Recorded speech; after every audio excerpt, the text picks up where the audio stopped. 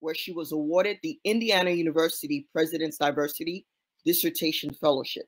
Dr. Khadijah Ali-Coleman is a cultural curator, community organizer, nationally recognized speaker, writer, and playwright.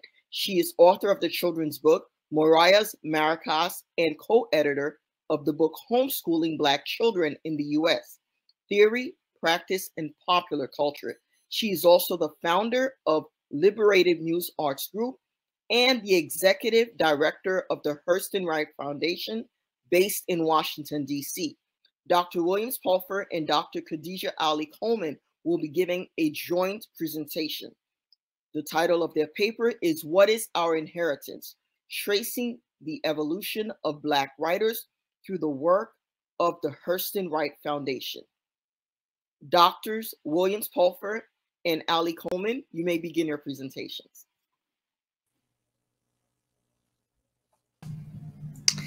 Hello, everybody.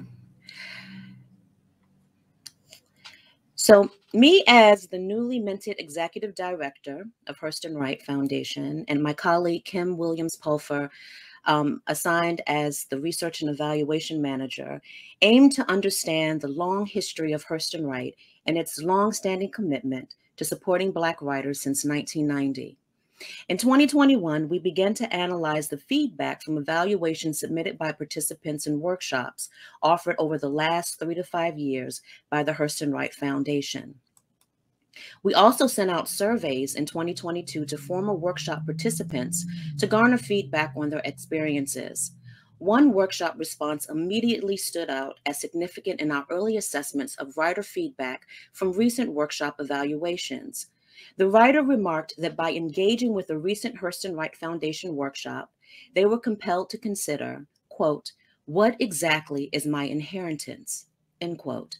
This was a question posed about my work, but can be broadened into a question of Black poetics and writing. What is our inheritance? What has the world offered us as writers, and what do we have to offer the world as writers? This weekend proves that we have much to offer each other, our communities, and ourselves, end quote. The writer's reflection highlighted the theme of individual and collective inheritance of Black writers and the role that Hurston Wright continues to play. The quote immediately centered our interest in this project, and we wanted to understand how founders Marita Golden and Clyde McElveen, who will also be referred to as Baba Kojo, that is also his name, established a national and global space for Black writers to support, celebrate, and nurture each other. The Hurston Wright Foundation's mission is to provide services, supports, and opportunities that mentor, recognize, and provide community for professional and aspiring Black writers. The organization's first program, the Hurston Wright Awards for College Writers, has honored almost 100 students, 30 of whom subsequently published books. Among them are Tiari Jones, author of An American Marriage, Natalie Bazile, author of Queen Sugar, and Nate Marshall, author of Wild Hundreds. The Legacy Awards, the brainchild of the late award-winning novelist E. Lynn Harris, has honored more than 400 writers since 2002. More than 1,000 Black writers have taken our writing workshops since the first one in 1996, increasing diversity in the cultural community as they have gone on to create books and careers as professors, local cultural workers, and national thought leaders. Through a social justice lens, our work provides the necessary services, supports, and opportunities for Black writers seeking to publish work within a publishing industry that has traditionally failed to publish work by Black writers proportionate to their population. We also recognize that our social activism aids in disrupting systems that hinder Black writers from having access to certain opportunities, from writing residencies to participation in quality writing workshops and craft talks. This paper is a part of a broader project, but in this paper, we will first highlight some of the organization's early work within the burgeoning arts community within the Washington, D.C. area. Also identify the wisdom of Black writers and the collective movements that shape their perspectives. And we will do this by drawing on archival sources, interviews, organizational data, and broader scholarship to identify how the needs, interests, and practices of Black writers have changed and persisted over time through the work of this organization. Established in the 1990s during a time of perceived mainstream publishing growth of Black authors, the Hurston Wright Foundation offers a valuable history from that period, the key issues that led to its founding and its subsequent growth. Marita and Clyde represent respectively the Black writer and the Black reader. Marita Golden's rising success as a writer prior to Hurston Wright Foundation's founding, moving in between university, cultural, and publishing spaces, was complemented by Baba Kojo's strength as an avid reader and a connoisseur of Black culture with administrative and marketing expertise. The Hurston Wright Foundation was an outgrowth of the Washington, D.C.-based group founded by Marita Golden, the African American Writers Guild. A serendipitous movement for Baba Kojo was hearing Marita Golden discussing her book, Migrations of the Heart, on the Terry Gross Show on NPR. This led him to purchase her book and reach out to her as a fellow Washingtonian and Black literary enthusiast. After collectively supporting the African American Writers Guild, it became apparent to both Marita Golden and Baba Kojo that Black writers at the national level needed increased spaces to cultivate their work in a community of their peers. In addition, Marita Golden saw a lack of opportunities available for Black writers to gain admission to MFA programs and receive relevant, culturally attuned, and supportive instruction and mentorship. As a result, the Hurston Wright Foundation was born. Marita Golden asserts that she made an intentional choice in naming the foundation Hurston Wright to honor prolific Black writers Zora Neale Hurston and Richard Wright, and Richard Wright. Wright and Hurston were both talented Black writers, but were often at severe odds with each other during their careers, especially in their debates about Black representation in literature. While the 1990s saw the rise of the careers of several Black writers, there were also contentions between Black men and women writers, particularly around the release of Alice Walker's book, The Color Purple. Marita saw this opportunity to highlight Wright and Hurston as an exemplar in their writing careers, while also bringing them together despite their public disagreements. She notes, quote, "While they were similar in their argument, they were also similar in their genius," end quote. The niece of Zora Neale Hurston, Lucy Hurston, and the daughter of Richard Wright, Julia, celebrated this naming of the organization and initiated a meaningful conversation and intervention that recognized the internal contentions experienced by Black writers, while also recognizing that as a part of recognizing them, as a part of a rich tapestry of Black literary excellence. Lucy Hurston continues to sit on the organization's advisory board to this day. Hurston Wright Foundation's founding in 1990 came at a time of a perceived multicultural boom in literary publishing. What Marita Golden and Clyde McIlvaine saw in the experiences of Black writers resonate with Richard So's recent work called Redlining Culture, A Data History of Racial Inequality in Post-War Fiction. So's research identifies a dominant myth about the perception of increased titles by Black authors via major literary publishers. Undoubtedly, and rightly so, and as history goes, Toni Morrison's work as an editor at Random House led to the increased publications of numerous Black writers, such as Toni Cade Bambara, amongst others. However, through new data computational methods, Richard shows that mainstream literary publishing between 1950 to 2000 did little to publish Black writers, except during Toni Morrison's tenure. So notes that through every phase of the literary field, from production to reception to distinction, white authors exercise a distinct command over minority authors, particularly Black novelists. During this period, So suggests that this form of publishing served as a form of cultural redlining, where many Black publishers only had the interest and capacity to publish a small and limited number of Black and other minority writers. So also notes that while scholars of Black literature would celebrate the 1980s and the 1990s as a period of boom for multicultural and Black publications, in particular, the data tells another story. In reality, it was only the publications of a few Black authors that came to represent a perception of growth. The Hurston Wright Foundation was formed to address equity gaps and create one national organization that could support and nurture the talent of Black writers, while also helping them to amplify their work to new audiences and support their passions to reach readers through publication. Clyde and Marita understood the challenges Black writers faced, first by Marita's own experiences in the field, and when hearing from the experiences of other Black writers that seemed unable to crack into mainstream publishing, and who were not represented in the newly developed MFA programs cropping up around the country during this time. Despite the increased attention paid to Black writers like Toni Morrison, Alice Walker, and Ishmael Reed, access to opportunities still escaped many Black writers. The Hurston Wright Foundation was based at the predominantly white university, George Mason University, in its early years due to Marita Golden's faculty position there. Despite Hurston Wright's mission to support Black writers in particular, Hurston Wright workshops began as being open to all racial groups. However, after a workshop session held in 1998 at St. Mary's College of California, another predominantly white institution, Black writers expressed intense frustrations about sharing their work in spaces that were integrated. These complaints led Golden and McIlvaine to fully recognize the importance of a workshop space explicitly designed for Black writers. Since that time, Howard University has become the consistent location for Hurston Wright writing workshops, with promotions for the workshops emphasizing the tagline, quote, "A world of Black writers," end quote. These spaces continue to drive the work of Black artists and writers, often providing spaces of safety and development, propelling the work of art as activism during times of societal oppression and marginalization. Award-winning writer Imani Perry, during her acceptance speech in 2019 at the Hurston Wright Legacy Awards for her book, May We Forever Stand, A History of the Black National Anthem, reflected on the importance of her time participating in a Hurston Wright workshop led by Marita Golden. She says, "I have so much gratitude for all the members of this community, and I also want to say that there were 3 words that had a huge impact on my life. At the end of Writers Week, everybody reads a section from what they've been working on, and I read mine, and Marita said after I finished that it was beautiful. That was the fuel I needed to walk back into the moment of grief in my life and also to embrace the life of a writer fully.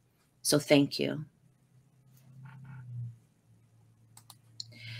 In the beginning of the organization, Marita Golden and Baba Kojo recognized the constraints for Black writers in the world of publishing and training and established safe spaces for Black writers to share, grow, and learn from each other, creating new pipelines of opportunity unseen and broadening the literary canon.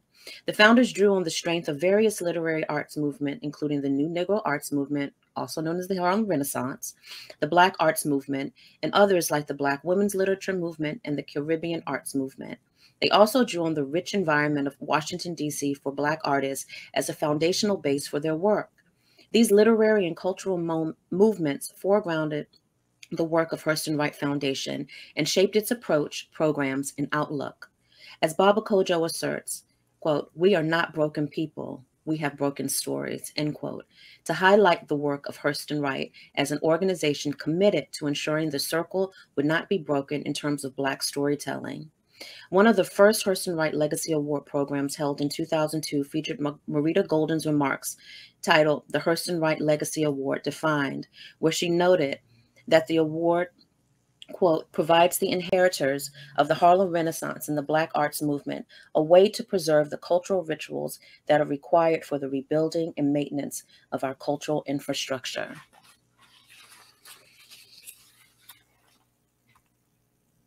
The organization not only drew on the success and accomplishments of its namesakes, but also historical movements that propel the internal work necessary to guide the institution.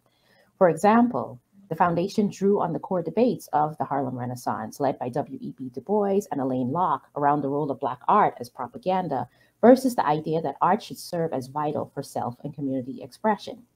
As a Black founded and led organization, Hurston Wright faced internal debates and continues to consider Du Bois's assertion that some Black artists view activism as not vital and instead solely focus on career success.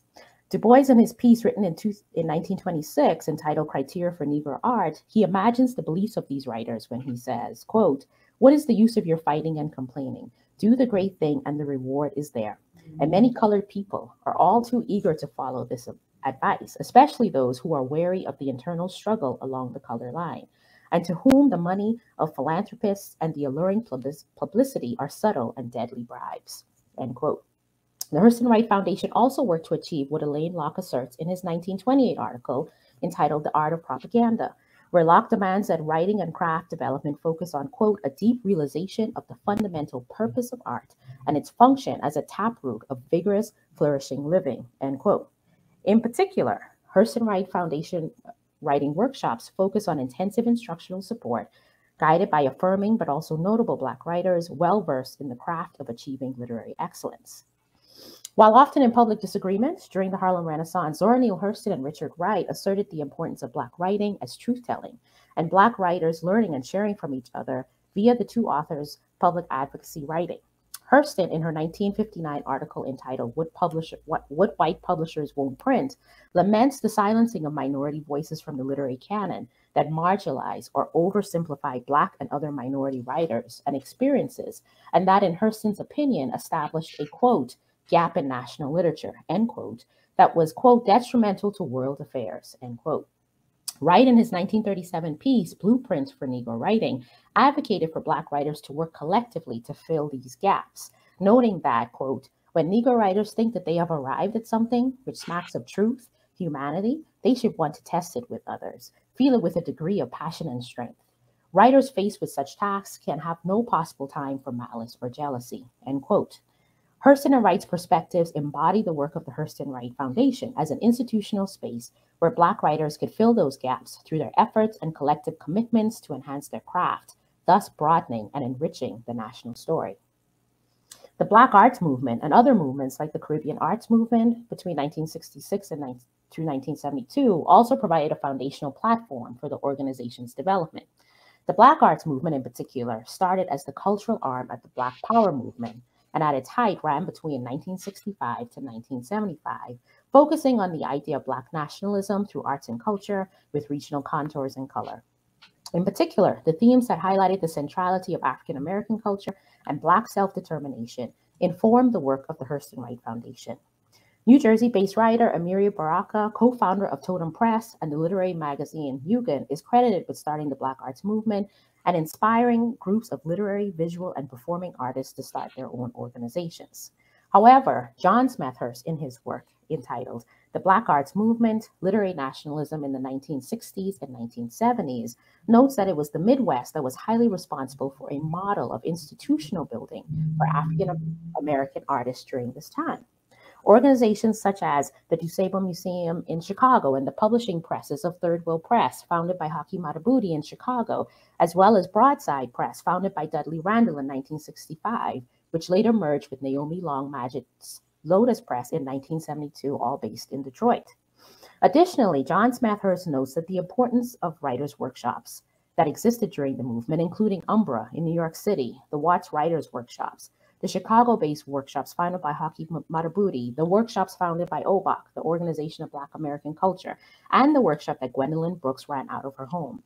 These workshops all provided Black writers with an opportunity to meet with each other and develop their creative and activist voices, while also finding opportunities for publishing outside of dominant white publishing streams, or even denying the pursuit of a traditional literary career for deeper discussions around the meanings of art to politics, activism, and community engagement.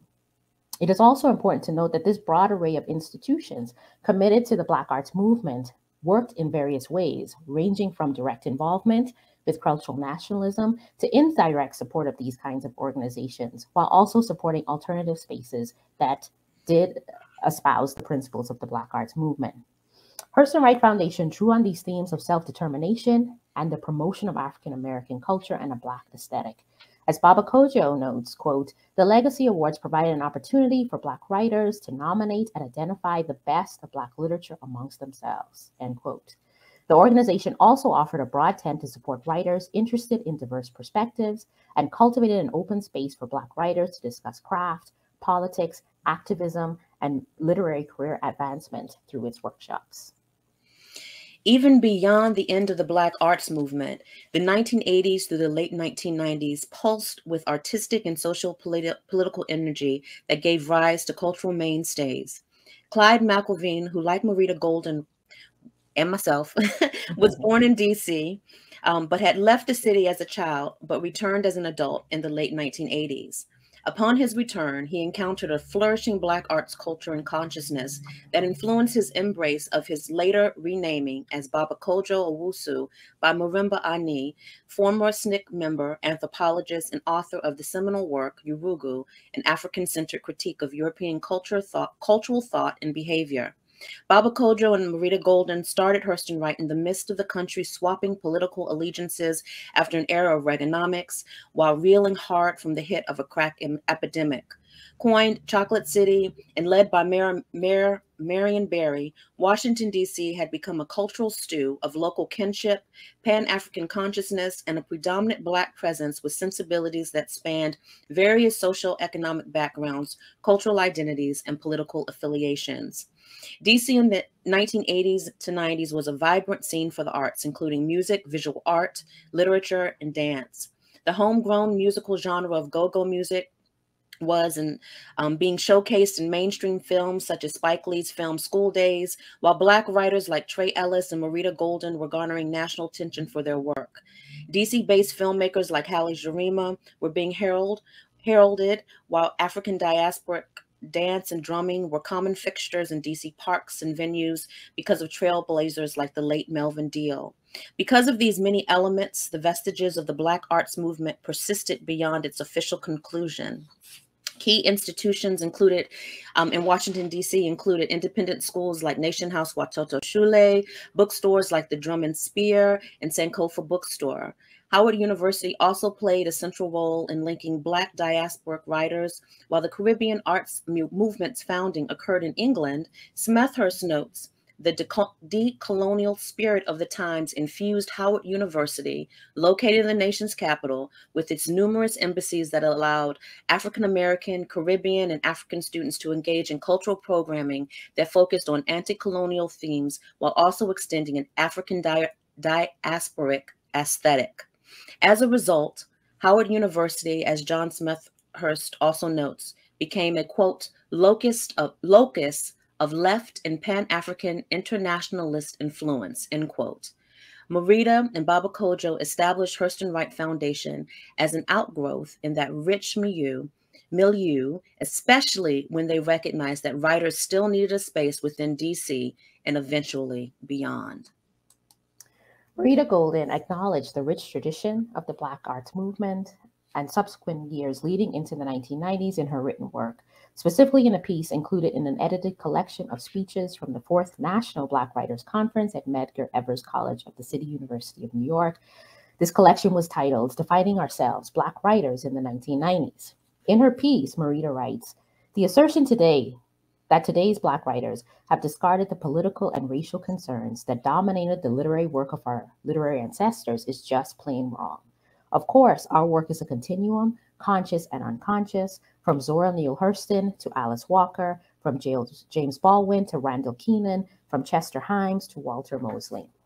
Here, Marita's view suggests that the 1990s Black arts renaissance drew on the collective strengths of previous ones by widening the cultural diversity within Black culture and illuminating the fact that Black people are not a monolith. It is in this context of both history and the present that the Hurston Wright Foundation was founded to continue to meet the needs and interests of a diverse community of Black writers. Black literary organizations like Hurston Wright continue to enhance the field of Black literature through our understanding of the complexities of our roles as both a service and support to Black writers and a climate changer for the world at large. Black culture lays the blueprint for mainstream culture. Black literary organizations pull women, self-taught writers, LGBTQ writers, and multi-genre writers from the fringes and into communal spaces to workshop their writing, present their writings through readings, and polish their writing for publishing. We embrace writers who may not have an MFA and who may often experience a writing workshop for the very first time when participating in our programs. Inclusion is the pathway to respecting the diversity that exists within our Black writing community.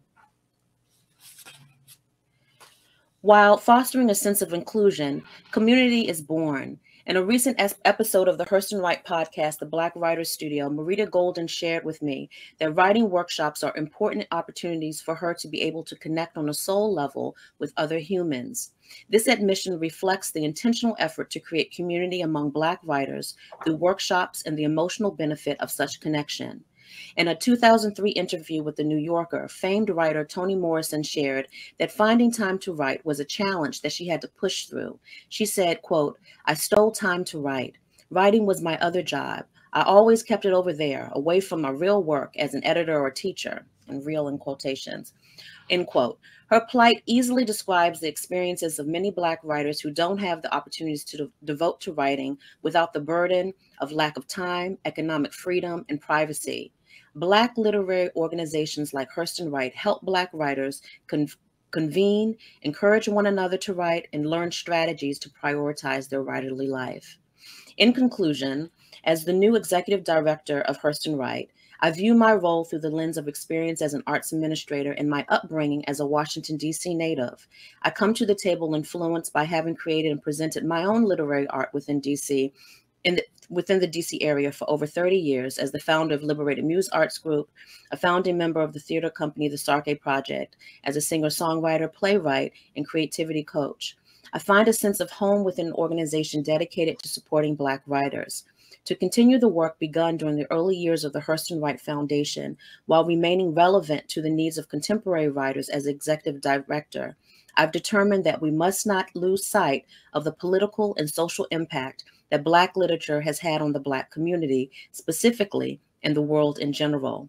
By not losing sight, it is imperative that the work of Black writers at all stages of their writing careers are given the services, supports, and opportunities necessary to create their work and connect with their reading audience. The Hurston Wright Foundation, as a long-standing Black literary arts organization, offers a rich repository for learning from the collective experiences of Black writers committed to the process of artistic advancement, cultural survival, and social transformation. Thank you very much. Thank you.